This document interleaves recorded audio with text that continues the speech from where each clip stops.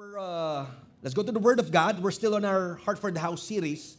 So, can you say Heart for the House? Mas malakas po dyan. Heart for the House.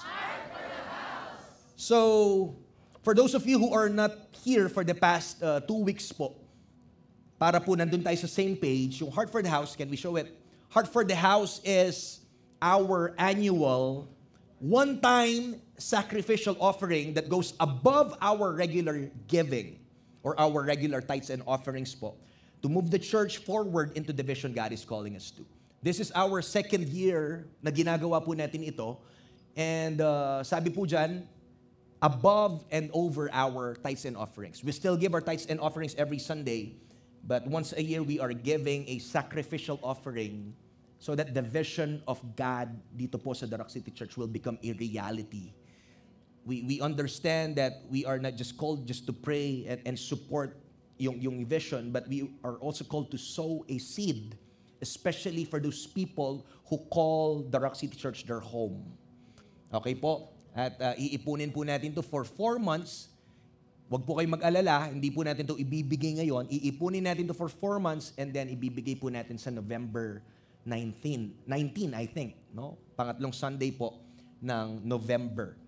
So starting today, listen, all eyes on me, starting this Sunday, starting today, let's pray for that specific amount that God will give us.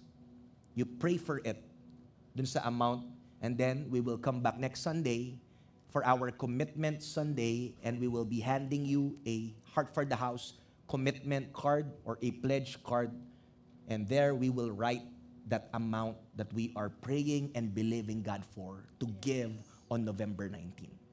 Maliwanag po? Maliwanag po? No? Pag-pray na po natin ngayon, magkano po yung sinasabi ng Holy Spirit sa atin na amount na iipunin natin ng 4 na buwan para ibigay po natin sa November 19. Okay po. Parang malungkot po kayo. Amen. Okay, so let's go to the Word of God. Let's remain standing and let's open our Bibles to Deuteronomy chapter 6, verses 14, verse 4 to 15. Deuteronomy 6, 4 to 15, sabi po dito, "Listen, O Israel, the Lord is our God, the Lord alone." Verse 5, "And you must love the Lord your God with all your heart, all your soul, and all your strength. And you must commit yourselves," listen, "wholeheartedly to these commands that I am giving you today." Listen, we must commit daw po yung ating buhay, ang ating buong sarili dito, no? Wholeheartedly sa command na ito. Anong command pong yun? And that is to love the Lord your God with all your heart, mind, soul, and strength. Verse 7, look at this. "Repeat them again and again to your children." Sino po dito may mga anak na? Can I see hands? Sabi dyan, ulit-ulitin. Repeat them again and again and again to your children. Talk about them when you are at home and when you are on the road, when you are going to bed, and when you are getting up. In short, it means whatever you are doing every day, have this in mind to repeat that over and over again. Ulit-ulitin mo ituro sa iyong mga anak. Ano pa po sabi dito? "Tie them to your hands and wear them on your forehead as reminders. Write them on the doorpost of your house and on your gates." Verse 10, "The Lord your God will soon bring you into the land He swore to give you when He made a vow to your ancestors, Abraham, Isaac, and Jacob. It is a land with large, prosperous cities that you did not build. The houses will be richly stocked with goods you did not produce. You will draw water from cisterns you did not dig, and you will eat from vineyards and olive trees you did not plant. When you have eaten your fill in this land," listen, "be careful not to forget the Lord." How many of you believes that pag yung buhay po natin ay nandun sa mountaintop, sometimes we forget the Lord? when we are blessed, sometimes we forget the Lord. Kaya sinabi po dito, no? Pag sagasagana ka, huwag mong kakalimutan yung Panginoon pag nandun na kayo. Sabi po dito. Ano pa po sabi? Be careful not to forget the Lord who rescued you from slavery in the land of Egypt. You must fear the Lord your God and serve Him. When you take an oath, you must use only His name. Last two verses, you must not worship any of the gods of neighboring nations. For the Lord your God, who lives among you, is a jealous God. Can you say that with me? Jealous God. And lastly, His anger will flare up against you and He will wipe you from the face of the earth. Pinagpala na po yung salita ng Panginoon, and I want to entitle this word, are you ready? Amen. Are you ready? Amen. Amen. I want to entitle this word, Building a House for All Generations. Amen. Say that with me, Building a House for All Generations. Can you say, all generations? O, dapat sabay-sabay tayo. Dapat may feelings yung, oh, 1, 2, 3, go. All generations. Palakpakan po natin yung Panginoon at makakaupo na po tayo. Amen and amen. Hallelujah. Once again, good morning, the Rock Fam. Amen. Kumusta po yung gising ng bawat isa? Meron po dito nakapag-almusal na? Nakapagkape na? Amen. Again, reminding lahat po ng men mamaya, walang tatakas.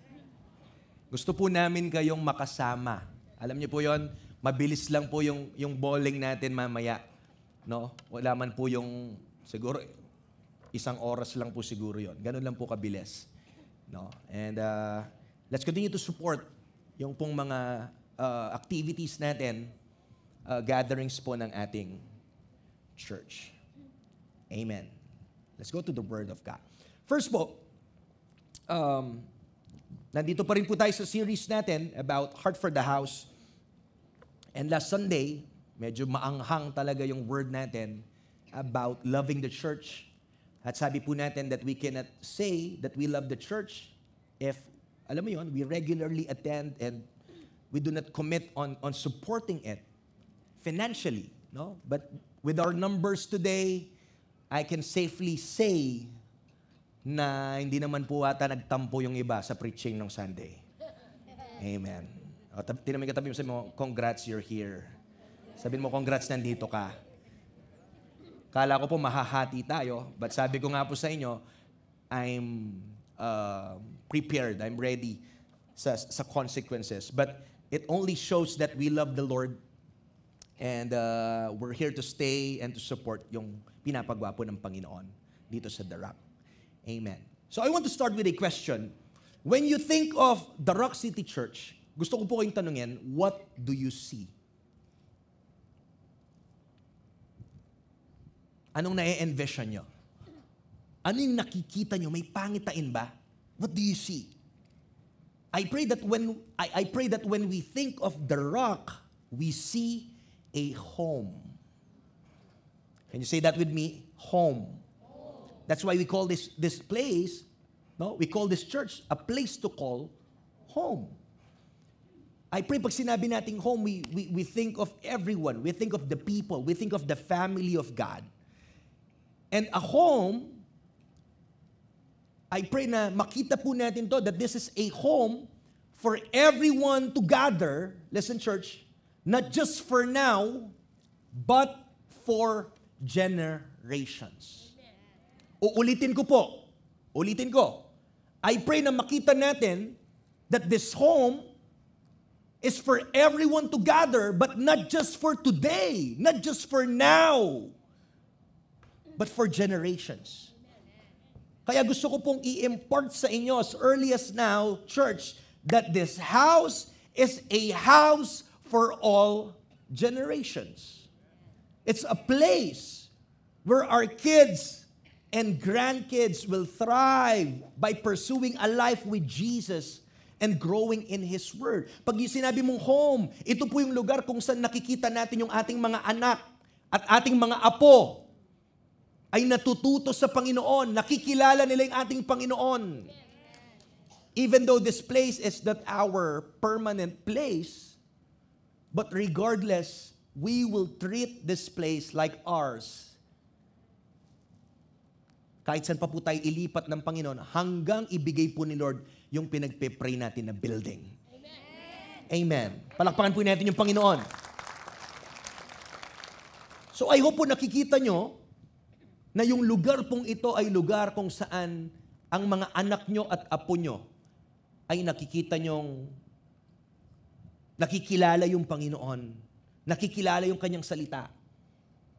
A place where friendships are forged, families po ay nare-restore, where faith is ignited, and we dare to believe God for the miraculous. I hope you can appreciate yung family po natin dito, no? Na minsan sa buong week, Monday to Saturday, how many of you nafe-feel nyo minsan you feel defeated, you feel depressed, you feel lonely, you feel na parang yung mundo po ay pinagbagsakan ka. And then on a Sunday you will come to church, your fire will be ignited again. Yung faith mo will be fired up again.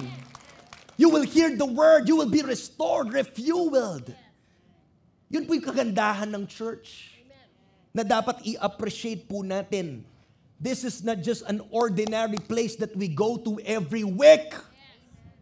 You need to appreciate what God is doing in this family. You need to start loving the church. Kung paano po ito minahal ng Panginoon. Tama po ba? We also think of an army of God. From my position here, seeing you all, I'm not just seeing people, individuals. I'm also seeing an army of God. Army of God ready to advance God's kingdom. Ready to change the world like the disciples who turned the world upside down. Imagine what we can do when we are in partnership with the Holy Spirit. Yung disciples po, 12 lang sila, but they turned the world upside down. Yung mga matatalino ay napahiya dahil itong mga hindi nag-aaral at mga fishermen, nung ginamit sila ng Holy Spirit, nung ginamit sila ng Panginoon, in-empower sila ng Holy Spirit, nagtaka lahat ang mga tao sa paligid nila. Sino tong mga taong to? These men are uneducated, and yet they preach with authority, with power. So I'm seeing right now an army of God ready to expand the kingdom and to change the world, to change the very country that we live in. At patuloy po natin declare na ang bansang Pilipinas ay para sa Diyos. Palakpakan po natin yung Panginoon. The Philippines is for Christ. Amen. Let's pray na bago po dumating yung Panginoon, we can see a mighty flood of revival. How many are praying for that?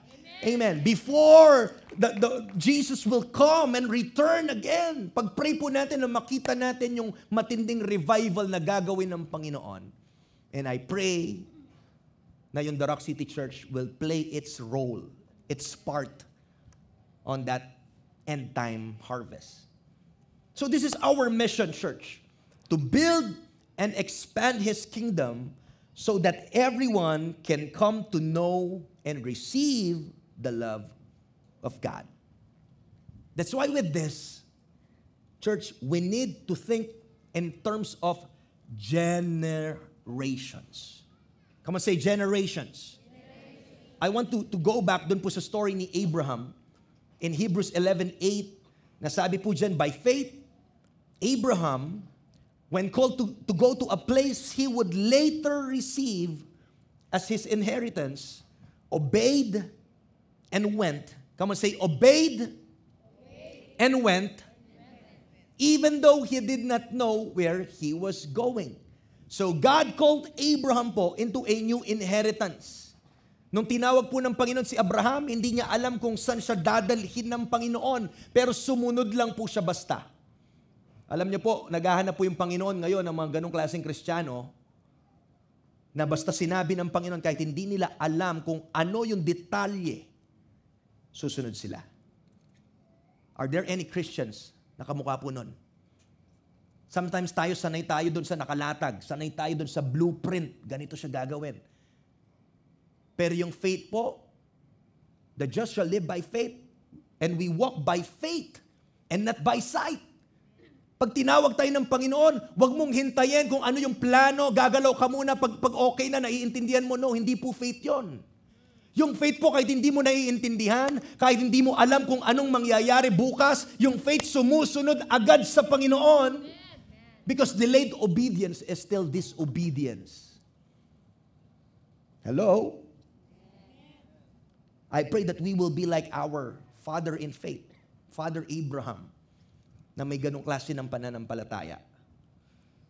And we know the story of Abraham. First, God changed his name from Abram, which means exalted father, to Abraham, na yung meaning po is a father of multitude.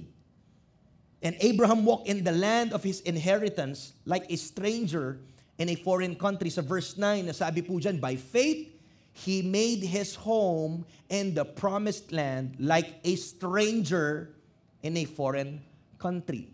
Imagine mo, iiwan niya yung nakasanayan niya and he lived in tents. Sumusunod lang po siya kung saan siya dadalhin ng Panginoon, as did Isaac and Jacob, who were heirs with him of the same promise. And in verse 10, makikita po natin dito that Abraham waited for a city whose foundations and maker and builder is God. But as we try to fast forward yung story po ni Abraham, alam niyo po that Abraham died in faith in his generation without receiving the promise. Mula po umpisa hanggang dulo, ang kwento po ni Abraham ay kwento ng pananampalataya.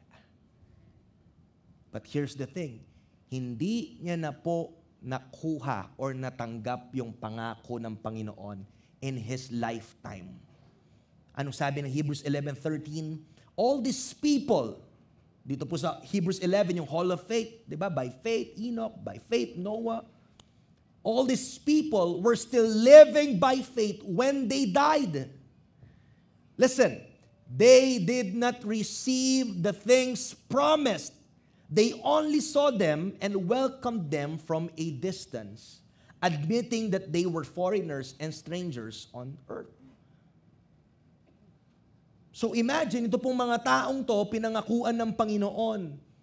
And yet during their lifetime, hindi po nila nakita yung pangako ng Panginoon. They had not yet received the promise. They had seen them afar off. They were assured of the promise of God. They embraced the promise. And they confessed that they were strangers and pilgrims on the earth. Church, listen. Abraham understood that God intended to fulfill His promise to Abraham through successive generations. Ito po yung importansya na tayo po ay nag-iisip ng generationally. Kasi kung titingnan po natin, God gave Abraham, Isaac, and Jacob each a part of His plan as outlined in their generation. Lahat pong yun, si Abraham, si Isaac, si Jacob, ay meron po silang parte doon po sa pangako ng Panginoon sa kanila. Pastor, paano natin na-apply ito sa ating heart for the house? Alam niyo po, ang Diyos, pag po nagplano siya, God plans things not only, listen, for our generation, but for those that come after them. Ulitin ko po, gising po tayo, lahat ng mata dito, ang Diyos po pag gumalaw, ang Diyos pag nagplano, hindi lang po siya nagpaplano na nakakonfine lang dun sa generation natin, but even His plans are bigger than this generation. His plans are always, not just for this generation, but to the next, and to the next, even to the fourth generation. Ganyan po nagpaplano ang Panginoon. Hebrews 11:39 to 40. These were all commended for their faith, yet not one of them received what had been promised, since God had planned something better for us, so that only together with us would they be made perfect. Tayo po, this Heart for the House is not just a simple program. But I want to tell you, church, this Heart for the House is a vision within a bigger vision. This is how we should see things. We should see them generationally. That what we are building now would benefit the coming generation. So, listen, lahat po ng ginagawa natin dito, what we're doing, all of the things that we do to build His kingdom, pinagpe-pray natin ito, we are sowing financially, we are serving, lahat pong ito is not just for our generation, but even to the generations to come. Hello? By saying this, I am now thinking of my children. Even po yung paglaki ni Amaze at ni Ablaze,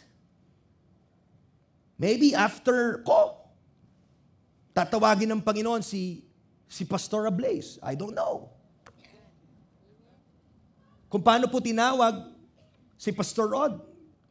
Can we honor my parents, Pastor Rod, Pastor Rabeth? Can we give them a hand for serving? And, sila po yung nauna who have built the foundations of the church.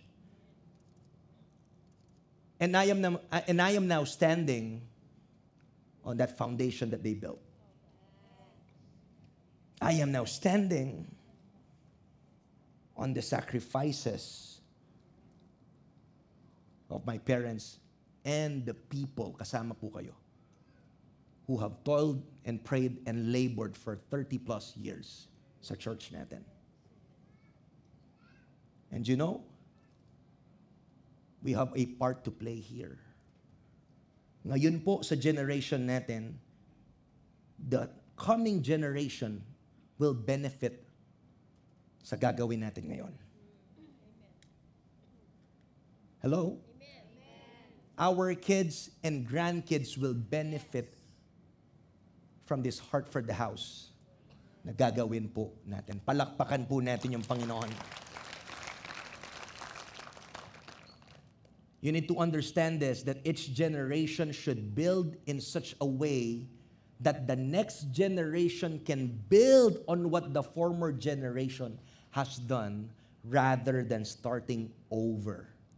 This is the principle of inheritance. Diba pa parang sa mana, yung pinagpaguran ng magulang, ito na yon ipapasa niya.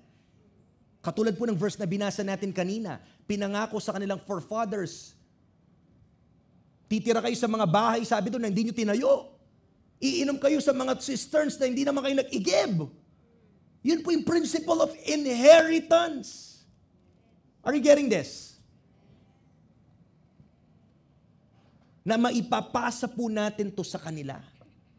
Kaya po itong vision natin, church, each generation must have a vision that outlives itself.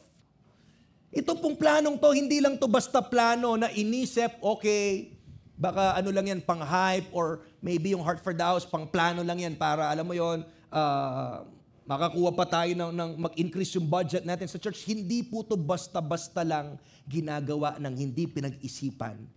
We are thinking generationally. And its generation must have a vision, again, that outlives itself. If my vision, church, if our vision can be fulfilled in our lifetime, I think it is not generational. And therefore, it is not big enough.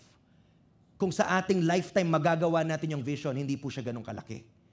Pero kung yung vision sobrang laki, na after ng generation na ito, itutuloy pa ng next generation at next generation, ganun po natin mapapatunayan na malaki po yung vision na yon.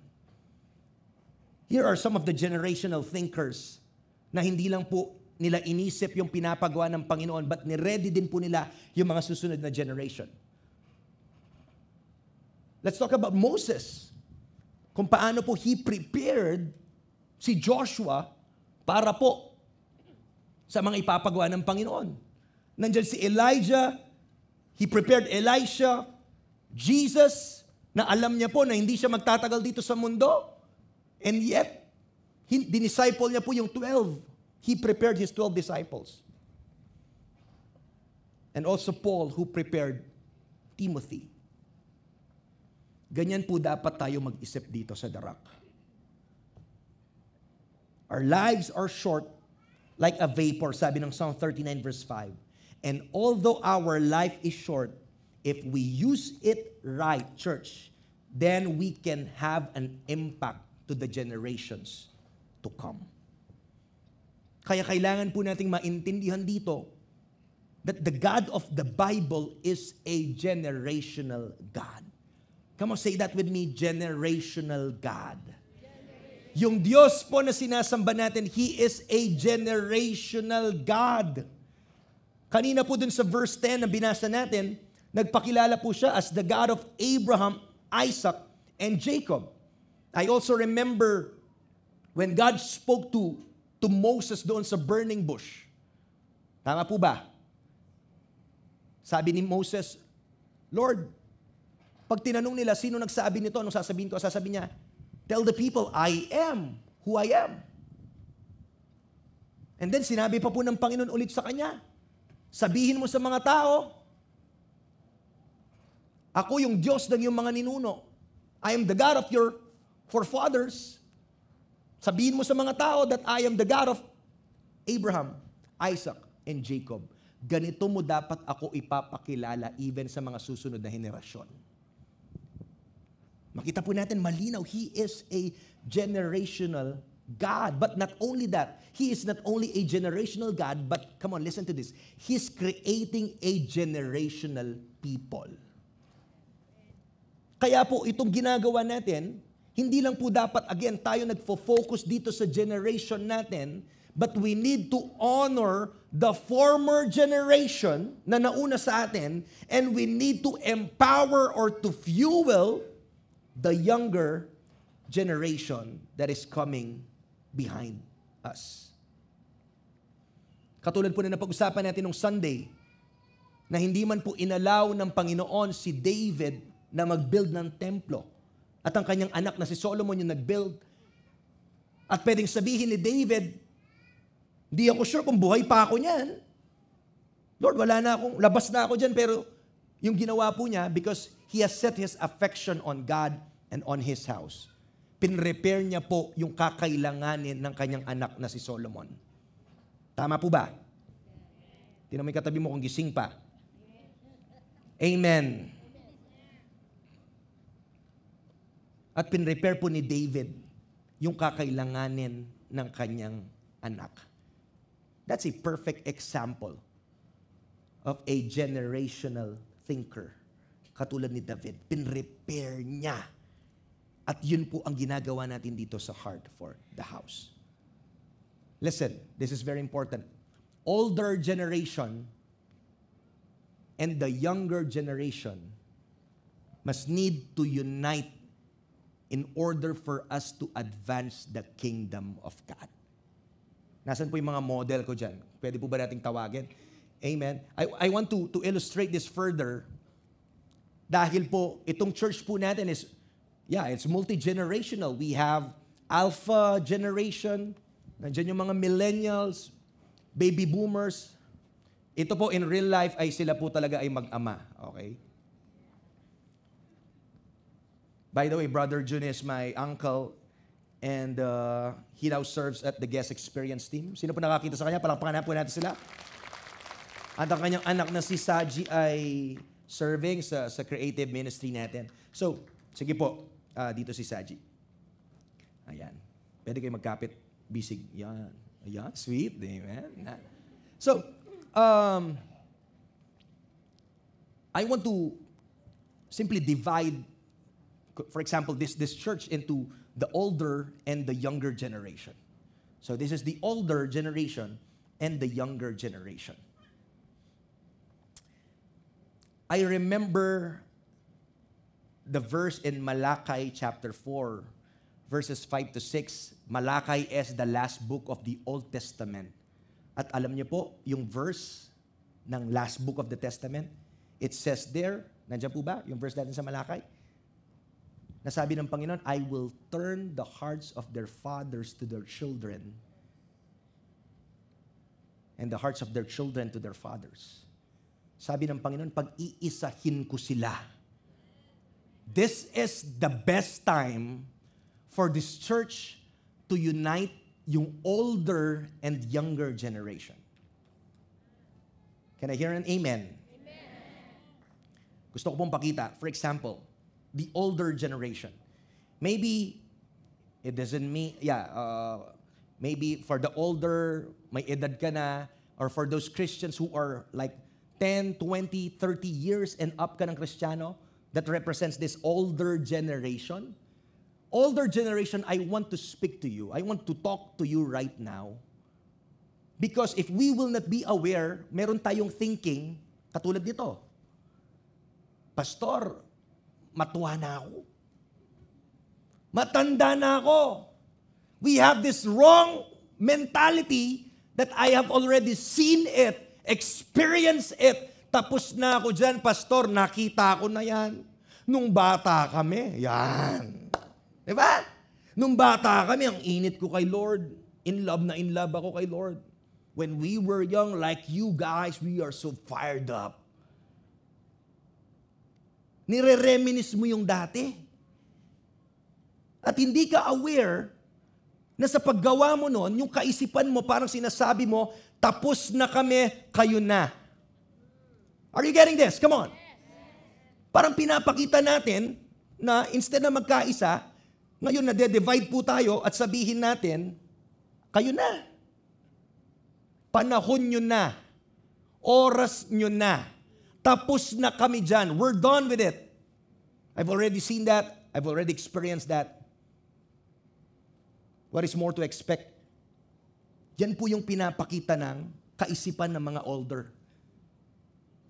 But older generation, I'm here to tell you, we need you at the Rock City Church. Ulitin ko po. Older generation, we need you. We need the guidance of the older generation.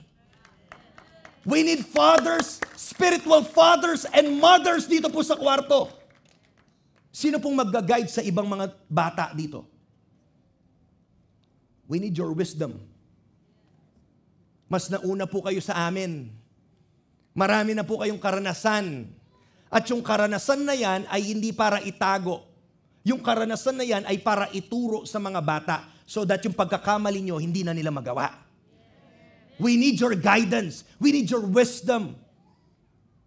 And siyempre po, yung bata, anong ma-offer din ng bata ngayon? Kung resources na pag-uusapan, yung mga older, yung mas may resources.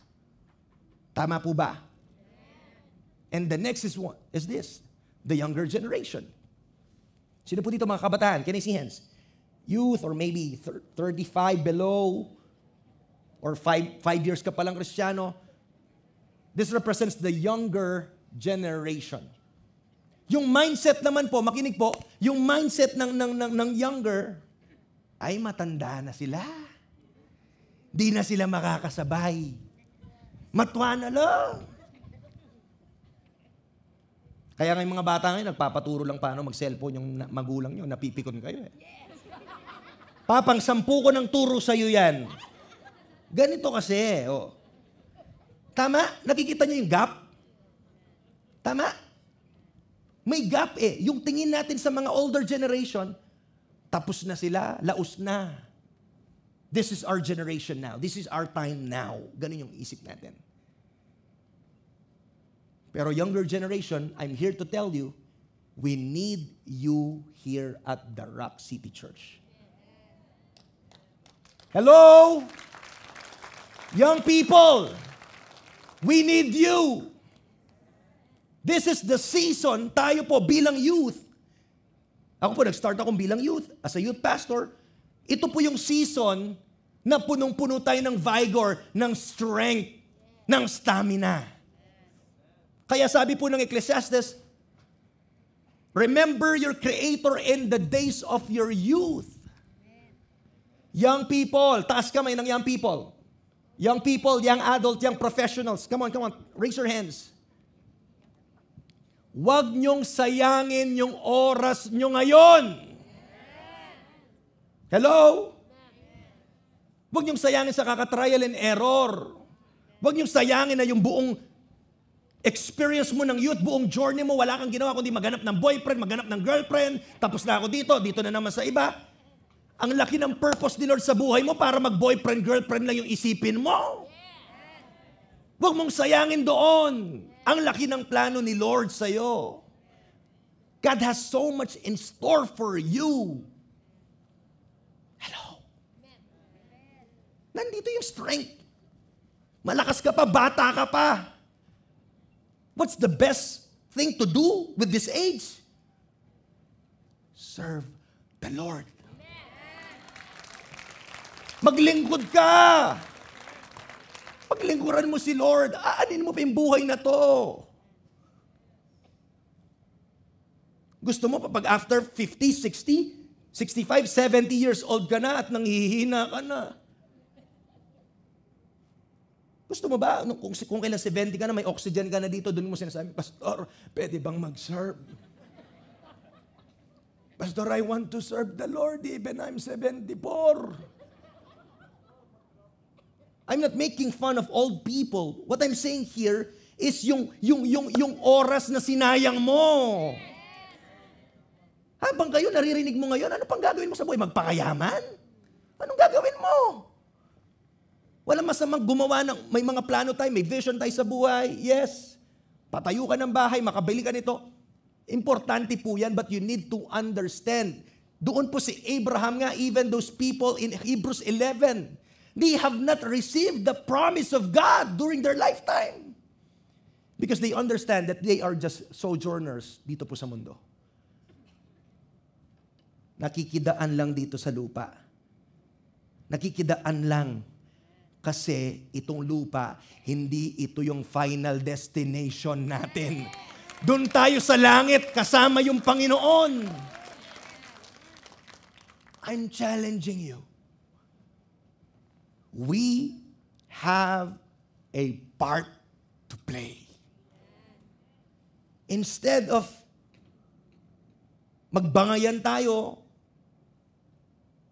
telling yung differences natin, it's time for us to unite. The older and the younger generation needs to come as one. To unite so that we can advance the kingdom of God. Tigilan na natin kung anong differences ng dalawa. Pag-usapan natin anong magagawa natin together. We need the older generation and we also need the younger generation. Palakpakan po natin yung Panginoon. Marami pong salamat sa Alyanigi family. Nakuha po ba natin? So wag niyo sabihin, Pastor, yari na ako, Ken. I'm done with it, Pastor. No! As long as we're breathing, as long as there is strength, there is air in your lungs, continue to serve the Lord, continue to love the Lord. Hindi tayo tinawag ni Lord, umupo-upo dyan, magpalamig. Hindi ka tinawag ni Lord, mag-obserba dyan. I'm saying this frankly with love. Hindi tayo tinawag ni Lord, magpakyut dyan. Magbutas ng bangko dyan, hindi. Tinawag ka ni Lord para tumayo, maglingkod sa Kanya. I want to end with this. Dahil excited na po ako mag-bowling. Gumaganyan yung kamay ko. Okay, joke lang po. So what happens when we do not build generationally? Ano po bang pwedeng mangyari pag hindi tayo ganyan mag-isip? I want to give you 3 examples. Number 1, when we do not build generational, we put our emphasis on programs rather than people. Yung church, pwede po siyang maging busy, creating programs after programs. Programs are good, but people as our focus rather than programs. Yung focus natin dito yung tao.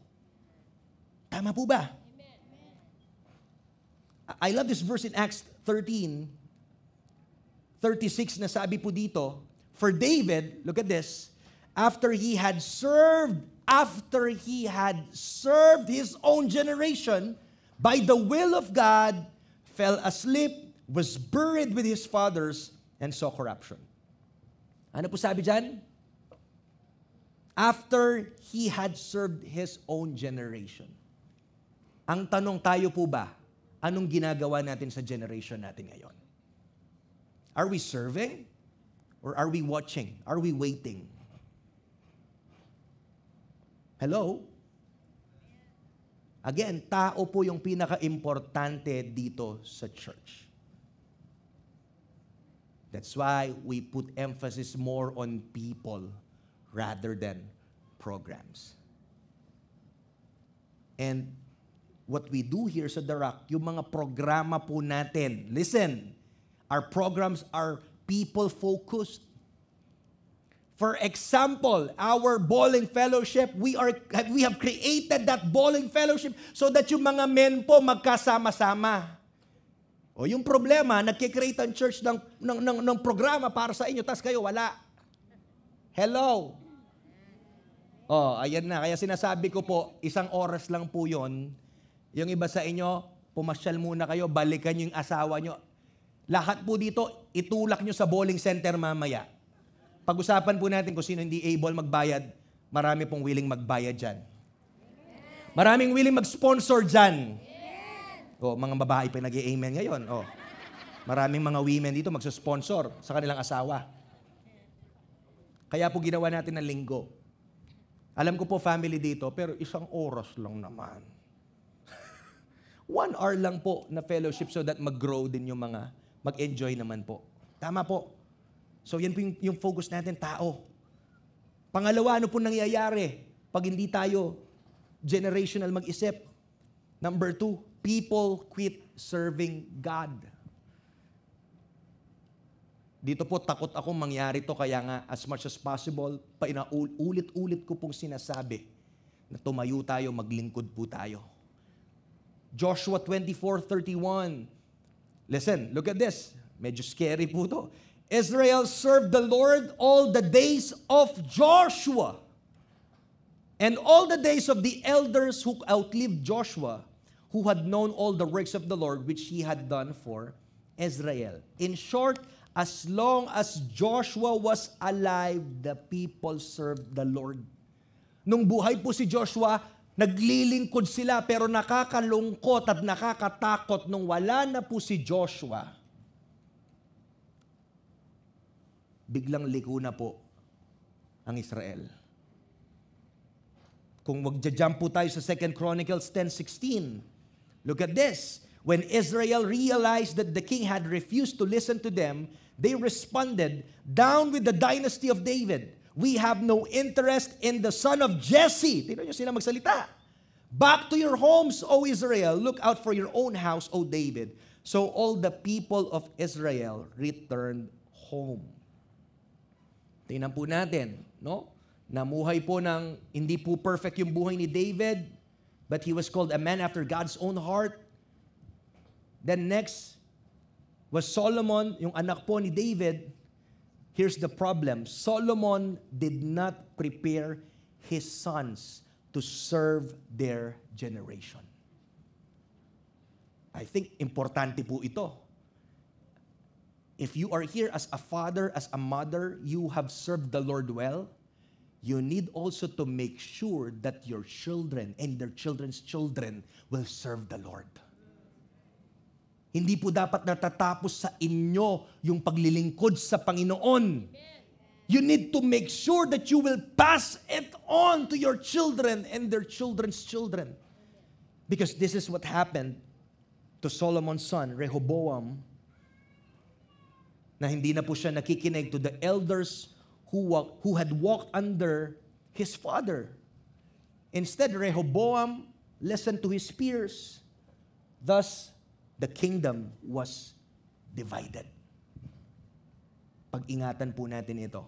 At dito po ako matatapos. Number 3, ano po mangyayari pag di po tayo nag-isip generationally? We did not build generational. Number 3, the people will become corrupt and are eventually destroyed. 2 Kings 21. Basahin nyo na lang po sa bahay, 1-16. But few verse po nababasahin ko, sabi dito, Manasseh wiped out the righteous reforms accomplished by his father Hezekiah. Yung tinayo ng kanyang tatay, tinanggal niya. As a result, God promised to wipe them out as a dish is wiped clean and turned upside down. Ito pong tatlong bagay na to, ayaw nating makita sa ating iglesia. Kaya po, hinihimok ko po yung bawat isa. I'm encouraging everyone that we should think generationally. This house, the Rock City Church, is a house for all generations. What we're doing here, we're building God's kingdom, praying, sowing, even the heart for the house offering na malilikom po natin is not just for this generation, but for the coming generations. Imagine, we are sowing for our future. We are sowing. You are sowing for your kids and your grandkids to be. Na masasabi mo, tumanda ka pero naging part ka, hindi nila alam na yung henerasyon mo, may ginawa ka, kaya na-enjoy na nila ngayon yon. Yan po yung gusto nating mangyari dito sa Dark City Church. So I hope that this word has blessed you and has changed you the way you see things and the way we give, the way we pray, the way we build God's kingdom. Palakpakan po natin yung Panginoon. That's the end of my message about building God's house for all generations. I'm inviting everyone to please stand. Tatayo po tayo right now.